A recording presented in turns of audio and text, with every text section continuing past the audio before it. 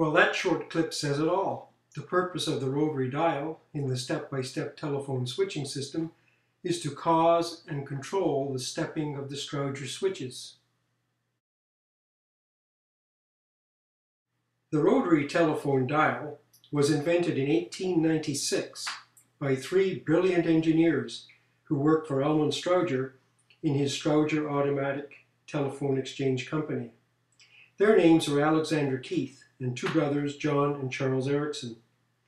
This is what the dials looked like during the first decade after their invention.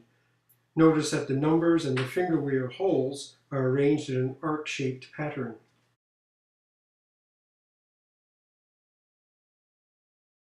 By 1907, the dial had been redesigned to a completely round shape as seen here. This shape endured for the remainder of the rotary dial's manufacturing life cycle.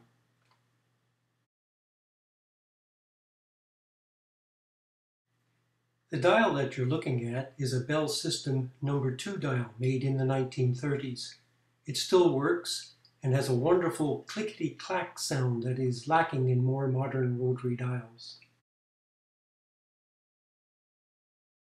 Looking at the dial from the front, the part that rotates is called the finger wheel, which contains 10 finger wheel holes. Behind the finger wheel is a number plate that contains a combination of numerals and letters. When the dial is at rest, as is seen here, it is said to be in its normal position. When the dial is rotated away from its normal position, as can be seen here, it is said to be off normal.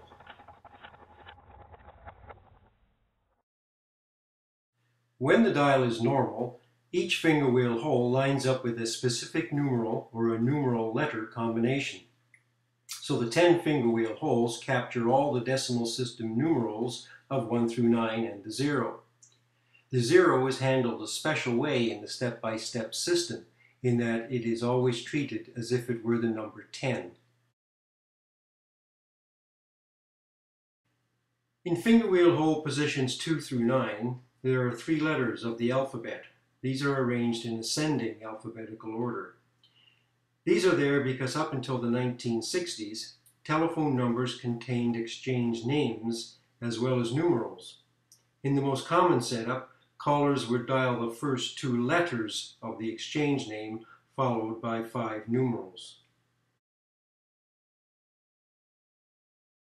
As an example, here is a telephone set with its number card in the middle of the dial.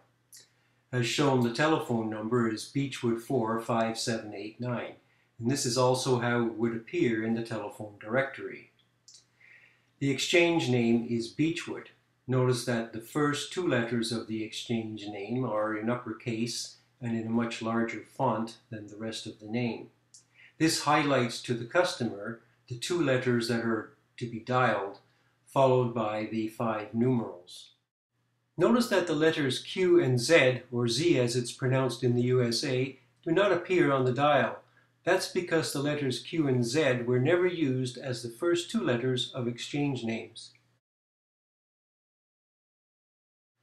Notice that on our number 2 dial there is a Z in the 0 position. The Z was added in the mid-1930s on some Bell System dials with the introduction of a new toll-free calling arrangement called Zenith. Businesses advertised their Zenith numbers, such as Zenith 51234, but the customers could not dial these numbers. They had to get the operator in order to complete the connection. So the Z was added to the 0 position to accentuate to the customer that if you wanted a Zenith number, you must dial 0. The step-by-step equipment does not recognize or process letters. It is the numeral in the finger wheel hole where the letters are that is significant. The dial converts numerals into pulses. Think of a numeral as being composed of the sum of a series of ones that make up its value. For example, numeral 5 consists of the sum of 5 ones, or numeral 9 consists of the sum of 9 ones. Each pulse is like a 1, so if numeral 5 is dialed, 5 pulses are generated. As noted earlier, Numeral 0 is treated as if it were the number 10. So if 0 is dialed, 10 pulses are generated. At this point in time, it's probably a good idea to learn how to properly use the dial. Here's a description from a 1959 telephone directory. When you dial, keep the receiver off the hook, place your finger over the desired numeral or letter, turn the dial all the way around to the finger stop, release the dial and allow it to return without interference. To see how a dial works, first looking at it from the front, we'll dial a 0.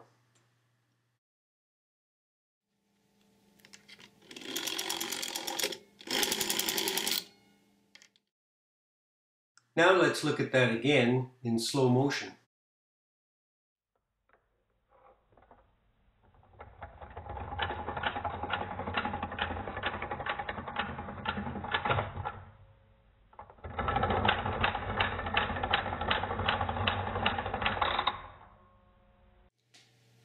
Now let's turn the dial around and look at it from the back. At the top, you'll see a series of screw terminals for attaching wires. And then there's a set of 5 electrical contact springs. And at the bottom is a small brass cylinder with some movable parts inside. The brass cylinder contains the governor mechanism. When a dial is rotated and the finger is released, the rate of return of the dial is controlled by this governor. And the rate of return that it is designed to is such that it will generate nominally 10 pulses per second. Let's take a look first at these top 3 contacts. We'll call them 1, 2, and 3.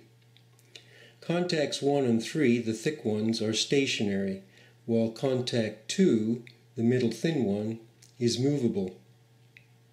When the dial is at rest, as it is now, contacts 1 and 2 are connected together at their contact points. When the dial is off normal, contact 2 moves away and opens up from contact 1 and connects to contact number 3. Let's watch the contact operation as the dial goes off normal.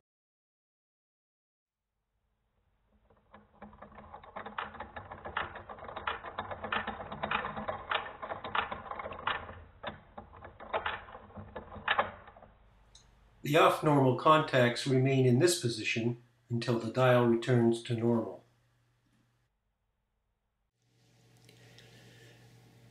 With the off-normal contacts operated, the path through the receiver in the telephone set is opened to reduce clicking noises during dialing. In addition, the transmitter circuit is bypassed so that the resistance of the loop is reduced.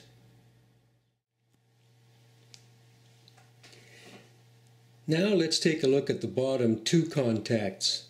These are the dial pulse contacts. We'll call the upper one, the thin one, the movable one, contact 4, and the bottom one, the stationary thick one, contact 5.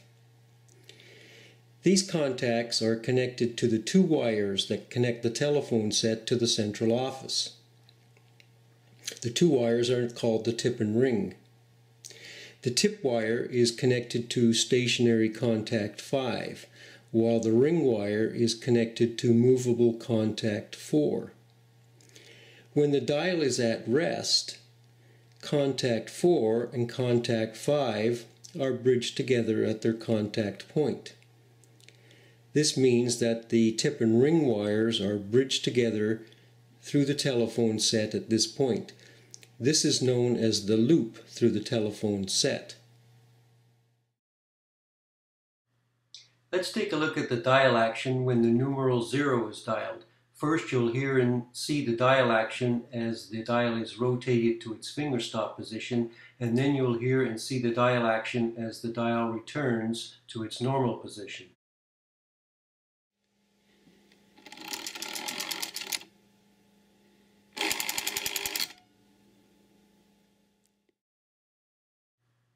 Now we'll watch it in slow motion. You'll be able to count the pulses as the dial pulse contacts open and close 10 times.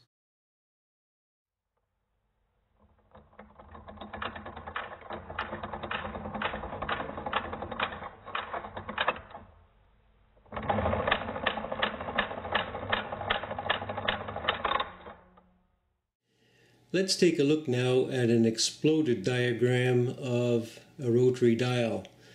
At the very front is the finger wheel with its 10 holes. Behind that is the number plate. Behind that is a 2-gear assembly, a large gear and a small gear. The small gear is attached to the governor.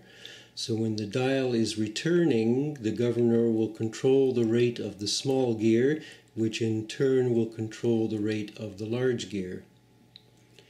Behind that is the spring.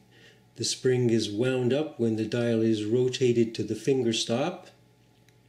This then provides the power to return the dial to its rest position once the finger is removed. Behind that is the cam that is used for the dial pulse contacts. Here we can see as the cam rotates, this arm will move up and down with the cam holes and cause the dial pulse contacts to open and close. And then behind that is the cam assembly that controls the off-normal contacts. The off-normal contacts will operate and remain operated as long as the dial is in its off-normal position. During the wind-up, the dial pulse contacts remain closed and there is no central office equipment activity. The wind-up also tensions the spring, which provides the power for returning the dial. The amount of wind-up will determine how many dial pulses are generated as the dial returns.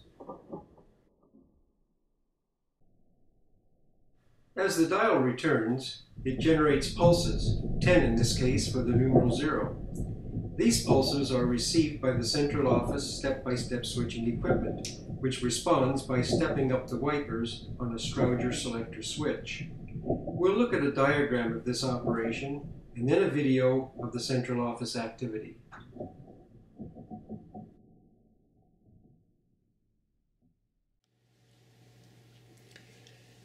So let's take a look now at what happens at the central office as we dial this first digit. When a caller originates a call by taking the handset off the switch hook, the central office equipment is activated and it prepares itself to receive the dial pulses. When the central office is ready to receive dial pulses, it has connected the caller's line to the A relay of a first selector. So here we see the A relay of the first selector, and it is connected to the tip and ring wires going out to the telephone set. And as we just saw, those tip and ring wires go through the dial pulse contacts.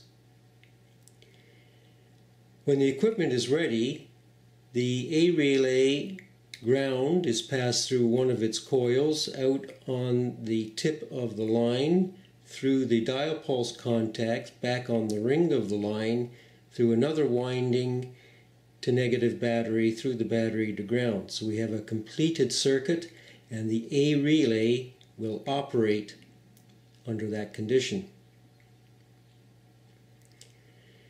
As the dial returns, as we saw, the dial pulse contacts will open and close.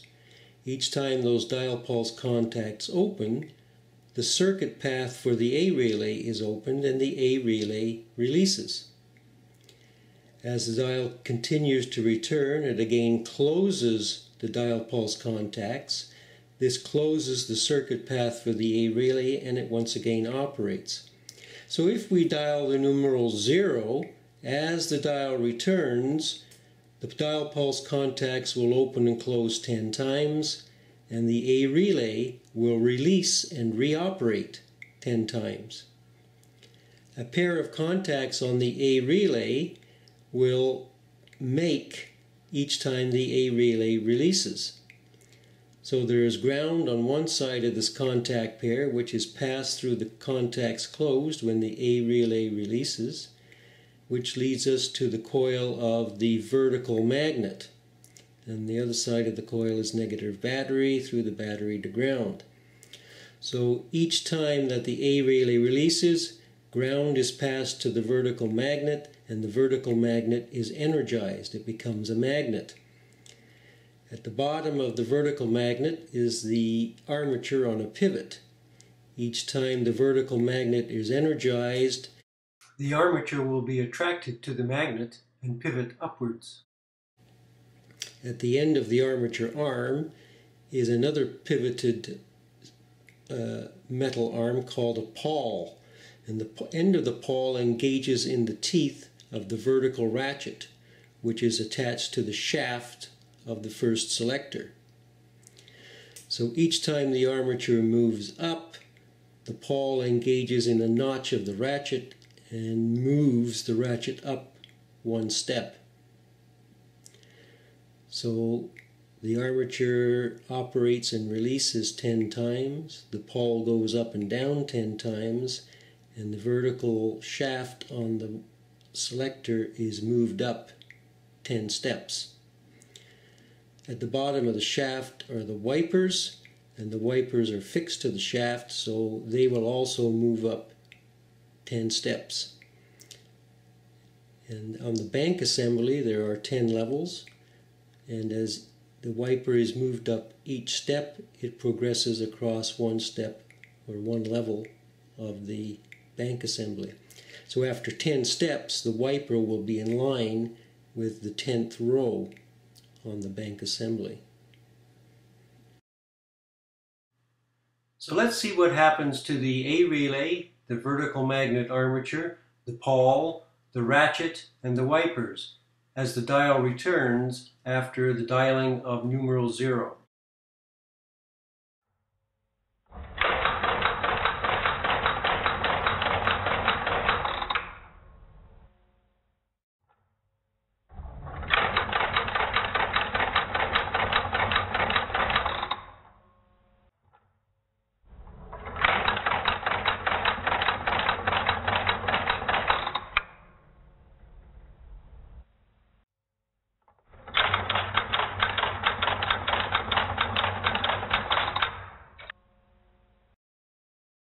There's one more item to look at before concluding this video, and that is the events that happen during the interdigital interval.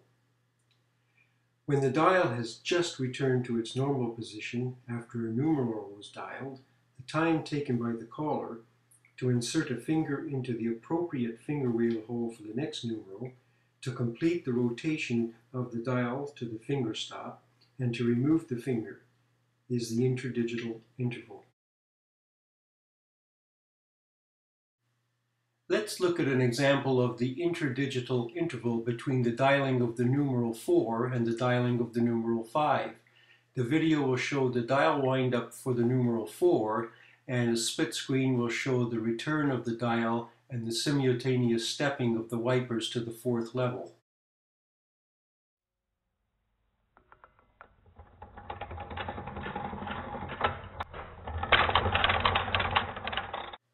At this exact point in time, the dial has just returned to its normal position, and the wipers have just reached the 4th level. This marks the beginning of the interdigital interval. In the next part of the video, you'll see what happens at the telephone set during the interdigital interval.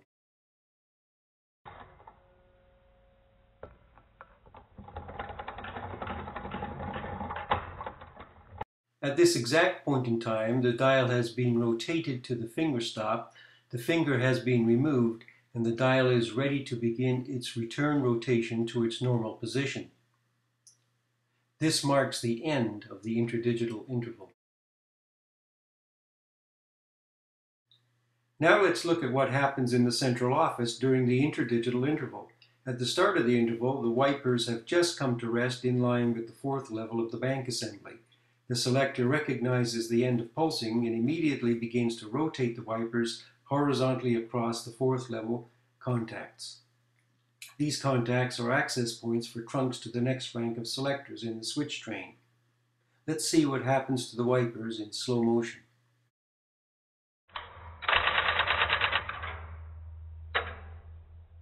The selector stops the wipers on the first idle trunk.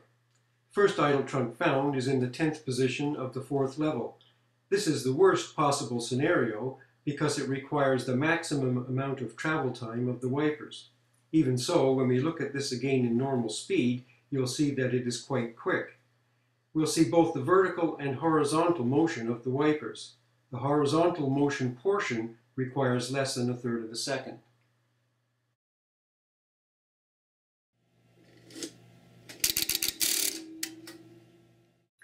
It is essential that the selector complete these tasks within the interdigital interval. If it does not, then one or more pulses for the next numeral will be lost, since they will not be received by the A relay of the next selector, and the call will not reach its intended destination. This completes the video on the rotary dial in the step-by-step telephone switching system. If you're interested in this topic, be sure to watch the next 2 videos in the series, Dial Tone in the Step-by-Step Telephone Switching System and Dialing Through the Step-by-Step Telephone Switching System. Thanks for watching.